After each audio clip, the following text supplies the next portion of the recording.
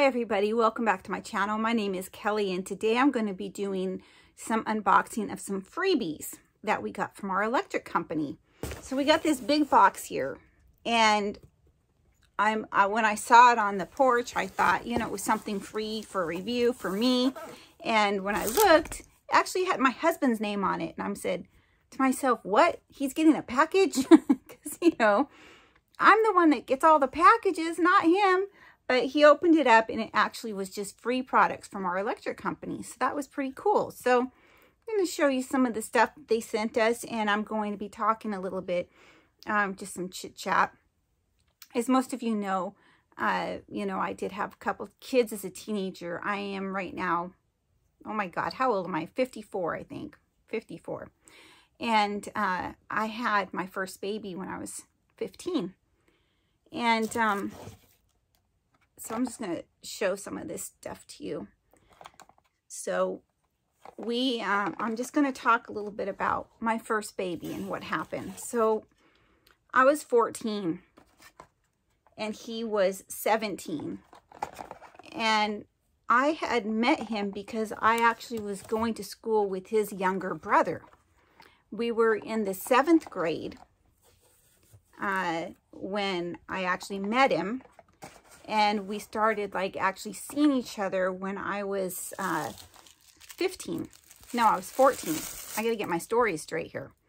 So I was, 13 when I met him because I was, in school with his younger brother. And then I was 14 when we started, dating. He was my first real boyfriend. Oh, a little shower head. That's cool. And got really serious really quick. According to him, I was his first real serious girlfriend as well. So, I thought I was in love. I really seriously thought that I was in love. And, we ended up sleeping together, and it wasn't just one time. It was a relationship, very immature, I know, spontaneous. We weren't using any protection at all. We were just kids. And, one thing led to another, and I did, of course, end up getting pregnant. I was 14 years old. On my 8th grade graduation, walking, we were there. My boyfriend met us there, with his family, whatever. And I told him, my boyfriend at the time, I said, I'm pregnant. And, of course, we were both shocked. He's like, are you sure? Blah, blah, blah. Well, of course, my parents didn't know. My parents didn't know for months and months and months. I was about 6 months along, terrified, okay? Completely terrified. Of course, I was gaining weight. And, I just couldn't tell my parents.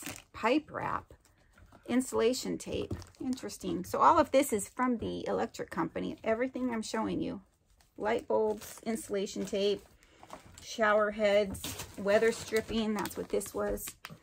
And, so I could not tell my parents, and I was, let me turn on my ring light's not even on, but I was so scared. I didn't know what to do. I felt like I was just all by myself and alone, but I was still living at home. My sister was still there. My other sister was grown and out of the house by then. So was my brother, I think. He was already out of the house. So it was just me and my sister and my parents. And then I guess, I don't even remember exactly how it happened, but my sister, I told her, just tell them, because I couldn't tell them myself, my parents, I could not tell them. So I was about 6 months, almost 7 months along, and my sister told my parents, and it was just, they were very supportive. Of course, they were shocked. I was raised strict Catholic. I don't even know what these are, maybe for under your door or something. So they were very shocked, to say the least. And, you know, my mother said later on in life, she did say that she kind of suspected it because, you know, I mean, although I was young, I was gaining weight, but that wasn't the big thing. The big thing was I wasn't asking her for my monthly, you know, maxi pads, or, you know, some of you may use tampons, but I used maxi pads. And so she was, you know, I never asked her for any, and for months and months. And, you know, she, I guess, suspected something, but she didn't say this to me until much later on in life. And so she, you know, they were taken by surprise. My father, I really don't know what this is. I'm sure my husband knows, but I got 2 of those. So my father, you know, of course, went to his insurance company, you know, at work, and they didn't insure me because I was his child, but they didn't insure children's pregnancies. So, you know, they would insure my mom's pregnancies, but no, not the children. So, you know, my parents actually had to pay out of pocket, completely out of pocket. And me being so young, I didn't really realize how much that cost. Now, we're looking back to 1985. So obviously it's, you know, I would assume it's not as expensive now as it, or not as expensive then as it was now, but it's all relative, right? Because, you know, the wages were not as high then, and you know, things were quite different. So I do think that it had to have been thousands of dollars. I just can't even, I can't even imagine. I just can't. So everything was paid for them. All my doctor's appointments, all the, you know, the lab work. And my dog is barking at me. I don't know what this is, this little thing. This is the last thing in the box. So if you contact your electric company, they might send you some freebies out, because I think all of this stuff is to reduce your electric costs. And my dog is barking at me, so hold on just a moment. Okay, she just wanted to be picked up and brought onto the bed so she can chew on this box. So I'm going to start putting stuff back in the box. So where was I? I don't even know.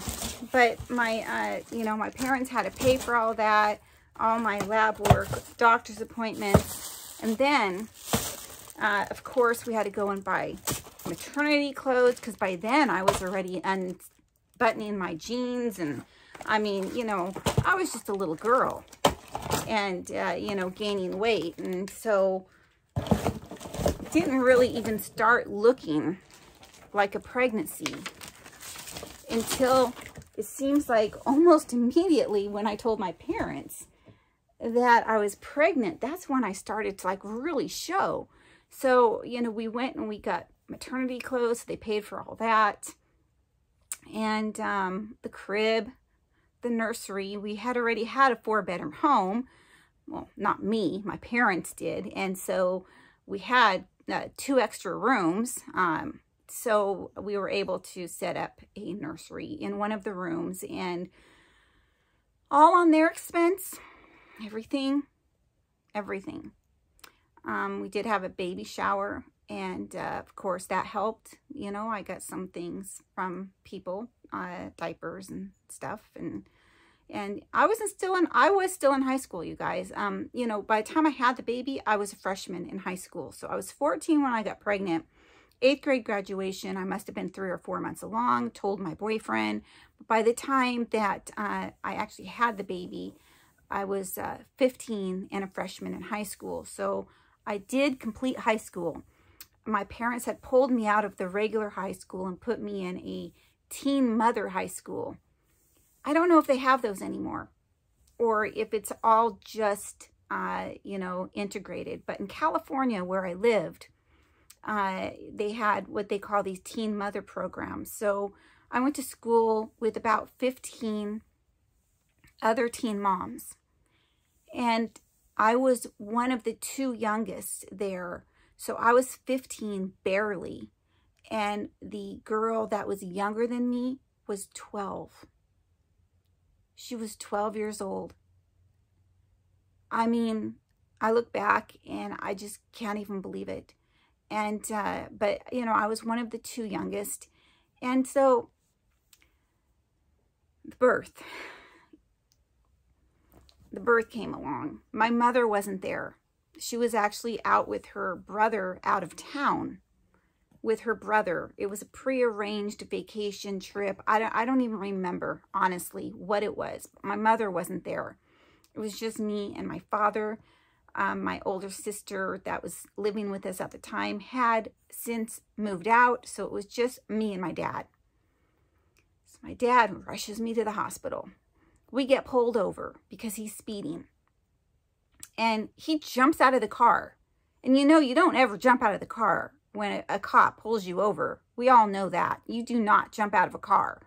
And that's the first thing that the police said was, don't ever jump out of the car when a police pulls you over. And I remember that to this day because, you know, when you see those crime shows and everything, you see these people and, you know, you stay in your car and wait for the policeman to come to your door. But anyway, nothing came out of that. Thank God. My dad just explained to him, my daughter's in labor and we're, you know, anyway, I don't remember if he got a ticket or a warning. I don't even remember. I was in labor. So we went to the hospital and the pains were so far from each other that they actually sent us home. So we went back home and took some pictures, yeah, of me, you know, being pregnant. Okay, let's not make this gross. I was fully clothed. My dad's no pervert. You know, just pictures of my, me in my maternity clothes with my belly because it was the last day of being pregnant, right? So it was kind of exciting for both of us, for my dad and for me. My boyfriend, now you're wondering, where was he in all this? Well, during the pregnancy, we broke up, got back together, broke up, got back together, broke up, got back together. So it was kind of a immature relationship. I mean, we were young kids. You know, he didn't drive. I was too young to drive. And eventually, though, he did get his license. So I hadn't seen him for, geez, I don't even remember, 2 or 3 months. And then I went into labor. And my sister, I think it was my sister. If my sister's watching this and it wasn't you, please let me know. But neither one of my parents called my ex-boyfriend. They couldn't stand him. Needless to say, I mean, they just couldn't stand him. But my sister did end up calling him. And he tried to make it to the hospital, and he finally did make it. He was there during the delivery. So he was there to help me through my contractions and through the delivery. And, you know, he was just a kid, you guys. We were just kids. But he actually was there, surprisingly. And I was in labor for 3 days, okay? I was just a little girl. I know I keep saying that. But I had just turned 15 in December. My son was born in February. So 2 months after I turned 15, I had my first baby. Okay, so I don't know if it was my body just wasn't ready. I don't know. But I was in labor, and for 3 days, finally my doctor, which was a family physician, had to go get an OBGYN, or, you know, an OB doctor, to come in and see what was going on. So the OB came in. Of course, that was another $1,000 for my parents, had to pay just for that OB to come in, break my water, and then I had my baby like a couple hours later. But that's all that was needed, was for them to break my water. And so yeah, that was another huge cost. Now, because I was not insured, I had no medication, you guys, none. That whole birth and everything was just totally the worst thing that could have happened to anybody in the world. And I know a lot of women out there have huge, huge, huge hard pregnancies and deliveries. And I'm just saying, I was only 15 and I had to go through that, and it was so bad. But guess what? That didn't stop me, because I got pregnant again. And this was not with my boyfriend, because we broke up. So I actually had another baby 18 months later. I had a little girl. So my first was a little boy. 18 months later, I had a little girl. And let me tell you, I grew up fast. My dog is barking at me again. She keeps jumping off the bed because she hears a noise. And then she barks at me to get back on the bed because she can't jump up here. So let me get her real quick. Come here. So yeah, so then I had, you know, I had gotten pregnant again. And of course, my parents were there again for me still. And took care of all the finances, took care of, you know, all the money, and we already had all the things for a baby, and you know, and I was still going to school. I was still going to my little teen mother pregnant school. And it's funny, because it's not funny, but the very following year, you know, I went back to the teen mother school in my sophomore year because I had gotten pregnant again. At the teen mother school, by the way, you can bring your babies with you. So it wasn't just all pregnant women or pregnant girls. It was the girls and their babies. So, you know, I went back the following year, and, you know, it was all new girls except for one other girl. And it was the 12-year-old. She was also pregnant again. That little girl and me were both there again. And anyway, I don't know whatever happened to her. I don't. I remember her kids' names. I don't remember her name, but I remember she had named her boys Jahi and Rahi. So, you know, I don't know what happened to them. I mean, those kids have got to be in their late 30s, just like my two are in their late 30s. So, you know, I don't know. I don't know if she... Because I don't know if she had any family support. You know, a lot of these girls that I went to school with did not. They didn't have the family support that I did. You know, I struggled to get out on my own with my two kids for years and years and years. Finally, I was able to do it once I got my bachelor's degree. And still, it was a struggle. My parents had moved to Michigan, and I was actually renting their house in California with my two kids. So my rent was only $600 a month, and I had a nice big 4-bedroom home. And it was very, very nice. So I was doing that for a while. And but I had a bachelor's degree. I ended up continuing my college and getting my master's degree. But by the time I got my master's degree, my kids were already grown. And in fact, by the time I got my master's degree, I had gotten married, you know, to the man I'm married now, and had 2 more kids. So I didn't even get my master's degree until, you know, I was in my mid-30s. I was like 35 or 36 when I ended up getting that. And my other 2 kids were already grown. So, but yeah, that was just a little bit, you know, I thank God for my parents every day. My father has since passed away. He passed away 2 years ago on December 23rd. So that's very, very hard. I mean, my parents were together.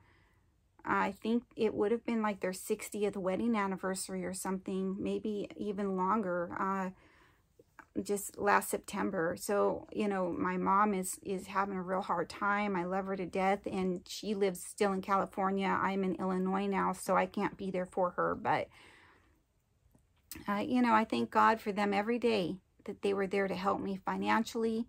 You know, they were there to help me emotionally.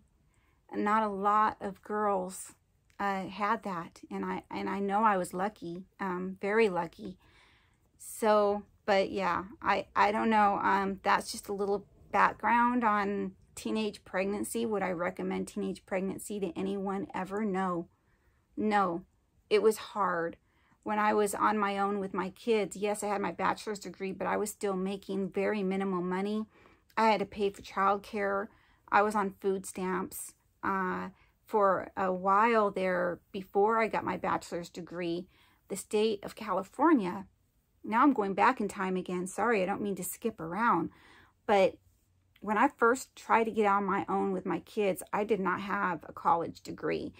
And the state of California, in order to be on welfare, at that time, I don't know if it's different now, but on that time, you had to either work 20 hours a week, at least, I think that was it, or go to college full-time. I chose college. So I was getting welfare, food stamps, and going to college and racking up student loans like you would not believe. Oh my gosh. Right now, you know, since I, you know, all those years of college, raising 2 kids on my own, you know, I've racked up $89,000 worth of student loan debt, you guys. There's no way in my whole lifetime I'm ever going to pay that back. I've been paying it back since 1996, I believe. Yeah, 1996. I've been paying back student loan debt. And it's still, because of the interest, it's up to $89,000 right now. That is just crazy. You know, I'm scared for my 2 kids right now. My 2 older kids, by the way, I'm going to tell you right now, being a single mom, love them to death, did everything I could. And my older daughter, who has disabilities, she says I was a good mom, and I tried, and I think I was the best I could be. I never left them. They came with me everywhere. They even went to some college classes with me because I couldn't find childcare. I mean, I did everything I possibly could. But my older son made some really poor choices in adulthood. And that's all I'm going to say. And then my daughter, she has disabilities that she didn't have when she was younger. It all came out when she was about 21 years old. She started having hallucinations, and, you know, they say the onset of schizophrenia starts in their early 20s. She was not actually diagnosed with schizophrenia. She was diagnosed with the, I think it's called schizoaffective disorder. So she's had that since her mid-20s, and so she's been on medication, and yeah, she is disabled. But my 2 kids that I have right now, I'm really worried about them with student loan debt. I want them to go to college and be successful in life, but my God, student loan debt is crazy, you guys. They have got to do something. I mean, I can't, in my whole lifetime now, whatever's left with my lifetime now, there's no way I can afford to pay it back. There's no way. Right now, they're in deferment, meaning that I am not making any payments. But guess what? The interest is still accumulating. And that's kind of what happened, because when I first started with student loans, I think when I was done, let's say when I was done, I think my total with my master's degree and everything was about $60,000. But over the years of being in deferment, being on income-based repayment plans, what happens is your interest keeps going up and up and up and up to where now it's almost $90,000. Whereas I only borrowed about $60,000. So, I mean, $60,000 is still a lot, but, you know, I was single. I was by myself with 2 kids trying to raise. So a lot of that student loans that I borrowed went to paying rent and, you know, putting food on the table for myself and my 2 kids. Because, you know, I didn't live with my parents forever, you guys. I moved out as soon as I could. And, you know, I struggled. I went back and forth to my parents and back out, to my parents, to back out, to my parents, to back out, for a long time trying to make it on my own with my kids. And, you know, so during that time I was going to college, and it was just very, very hard. I would not recommend teenage pregnancy to anyone. I know people don't purposely get pregnant as a teenager. At least I would hope not. I guess sometimes people do, but yeah, it was a rough road. It's a very rough road. So anyway, I don't know what started all that. I hope you contact your electric company and see if you can get a free box of goodies, because I think most electric companies give them out to conserve energy. So, I don't know. I just kind of spilled out all of this stuff. Anyway, I hope everyone has a great day. Please like, comment, and subscribe. Bye.